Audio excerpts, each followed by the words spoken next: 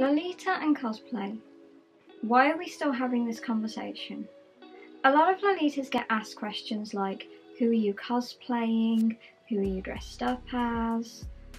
What's your costume for? And these questions can get a little bit irritating sometimes, but why does this happen?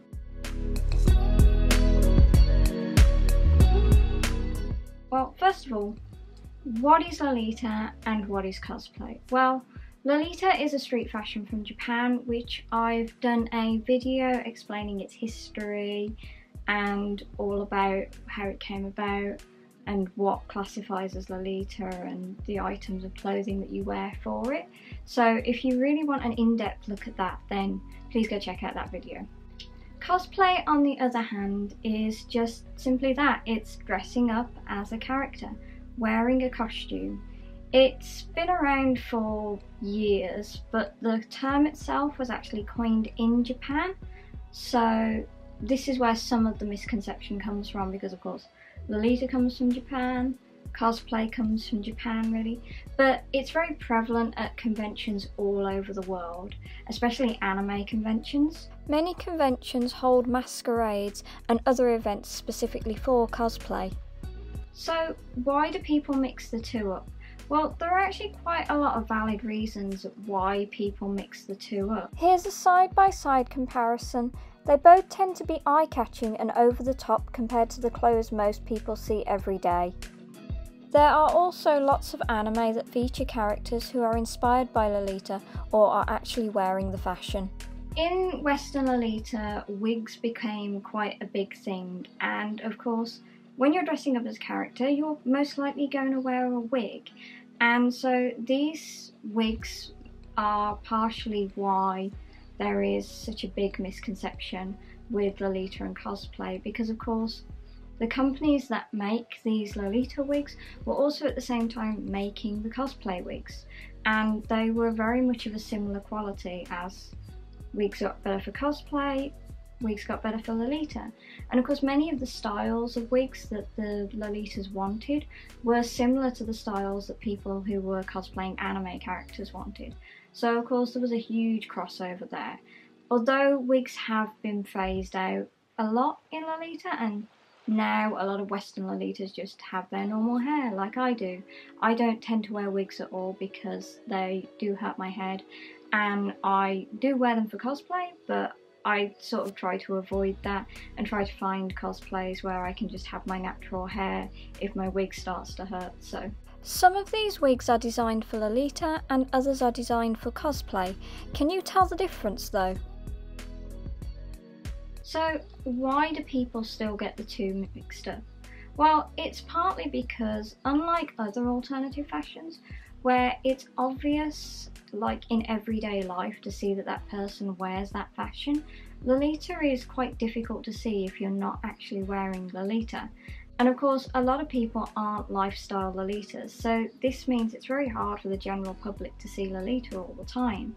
Unlike subcultures like goth and punk, which sort of exploded onto, the general public's, field of view, Lolita didn't really do that. It's sort of been a slow and sort of gradual increase in popularity, and so it's not something that people notice.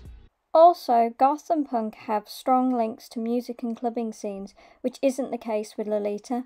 And as well, if you decide not to wear a full cord and just incorporate a couple of Lolita pieces into your daily life, those get mixed up as being part of other subcultures. You're either just going for a kawaii look, or if you're a gothic Lolita like me, it just ends up reading as you being more of a goth, unfortunately, than being a Lolita. And so that does have a big effect on how people view the fashion. Another thing that can add to the confusion are the themed dresses that brands have made, as the closer these are to the source material, the more people may think they are a costume. There are times that Lolita can be cosplay though. As I mentioned before, a lot of anime have characters in them that wear Lolita, and so of course then if you were cosplaying one of those characters that wear Lolita, then you would be cosplaying. The simple fact of it is that if you are yourself in your own clothes, then you're not cosplaying. If you're dressing up as a character, whether that character wears normal clothes or Lolita clothes, or you have to make a whole massive sort of armoured cosplay for it, you're cosplaying, and that's the way it works. Why do Lolitas get offended? Well, there's actually quite a lot of reasons why Lolitas get offended. Partially it's because Lolita is an expression of oneself. So if somebody comes up to you and thinks you're trying to pretend to be something you're not, you might get a bit upset about that, because what you're actually being is your true self to the world, and the world just goes, oh, you're dressed up as something, and you're like, no, this is me. The only thing I'm dressed up as is myself. Other reasons Lolitas don't like people assuming it's a costume is because of the popularity of maid outfits at conventions. These tend to be cheap and poor quality, which ties in with being seen as an eater. Plus, with under 18s enjoying this fashion, there are people out there that try to tell others it is a fetish-related costume, and allowing the idea it is a costume to continue puts our younger community members at risk because of this. Also as well, Lolita costs a lot of money, and a lot of Lolitas, want to be respected. They don't want people to think that they're just playing and having fun. They are having fun, but they're having fun being themselves, wearing their clothes. And sometimes if you just coming up to people and just like, why are you dressed like that, is a little bit better than, oh, who are you pretending to be? Also, they get offended because sometimes it's just the time and place. If you're at a convention where there's like thousands of people in cosplay and there's just a small group of Lolitas, it's not so bad if you're sort of like, oh, what are you cosplaying? Because of course it's harder to distinguish the two when you've got like thousands of cosplayers around you and it's not an official Lolita thing.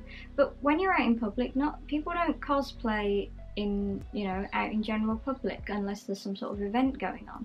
So saying to somebody who's just out in general public, maybe shopping, oh, who are you dressed up as? It does come across as a little bit odd, because you wouldn't be dressed up to go as a character to go shopping. You'd be in your normal clothes. Lastly, I don't really think there's anything we can really do about this. I think people are always going to make the misconception between Lolita and cosplay just because of the link to conventions and the fact that it's a very over-the-top style of dress that people don't see all the time. Unless suddenly we all become lifestyle Lolitas tomorrow and the entire world sees us flooding the streets and knows us as a fashion, I don't really think people are going to understand that it's a fashion if they're not interested in it. If they're just somebody who sees something interesting, they're just going to automatically assume, oh, it's a costume. They're not going to assume it's a fashion, unless they know. And the majority of people that do know don't say, what are you cosplaying as? They understand that it's a fashion. And it's just a case of slowly educating more people. But there will always be one or two that are just like, what are you cosplaying? So I hope you enjoyed this video. I hope it was informative, just a quick little discussion about Lolita and cosplay and the issues around it. And as always, please like and subscribe, and thank you so much for watching. Bye!